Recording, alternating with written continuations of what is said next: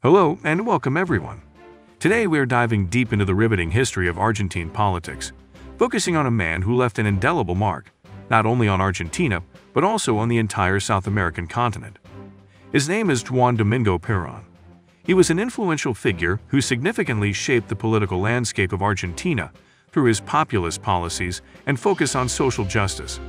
Whether you're a history enthusiast or just a curious soul looking to understand global politics, this video will provide an insightful journey into Perón's life and his lasting impact. So sit back, grab a cup of coffee, and let's get started. Juan Domingo Perón was an Argentine military officer and politician who was instrumental in shaping the modern political landscape of Argentina. His enduring influence comes from his role as the President of Argentina, a position he held for 3 non-consecutive terms between 1946 and 1974. Perón was born on October 8, 1895 in Lobos, Argentina, to working-class parents. Following in his father's footsteps, he embarked on a military career, attending the National Military College in Buenos Aires and rising through the ranks to become a lieutenant colonel by 1930.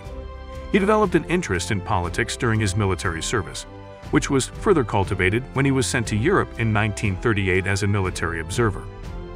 Perón's political life began in earnest following his return to Argentina.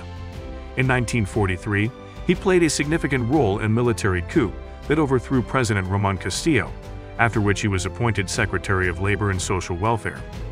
Perón was highly influential in this position, implementing policies that favored the working class, and gained in significant popularity among the trade unions, which formed the backbone of his political power. In 1946, Perón was elected president, with a platform built on social justice, economic independence, and political sovereignty. Under his leadership, the Argentine state took a more active role in the economy, nationalizing key industries and implementing social welfare programs. His wife, Eva Perón, also played a pivotal role during this period, becoming a beloved figure for her work with the poor and helping to rally support for Perón's policies. Perón was re-elected in 1951, but was overthrown by a military coup in 1955 in what is known as the Revolution Libertadora. He went into exile, spending most of his time in Spain. Despite this, his influence continued to shape Argentine politics, with his followers, known as Peronistas, remaining a powerful political force. Perón returned to Argentina in 1973 after 18 years in exile, buoyed by the enduring popularity of his social and economic policies. He was elected president for a third term, but served only a year before his death on July 1, 1974. His third wife, Isabel Perón, succeeded him, becoming the first female president of Argentina.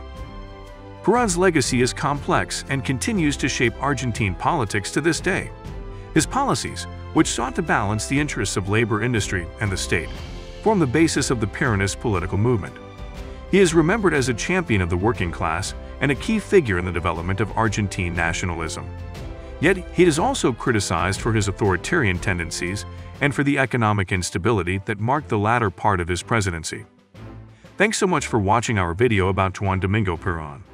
His legacy certainly raises complex debates, and we hope that this overview gave you some insight into the life of this remarkable figure. If you enjoyed the video, please hit the like button, and don't forget to subscribe for more engaging content about influential personalities from around the world. And as always, we welcome your thoughts and reflections in the comments section below. In the end, it's through our collective discussions and engagements that we can truly appreciate the nuances of history. Until next time, stay curious and keep learning.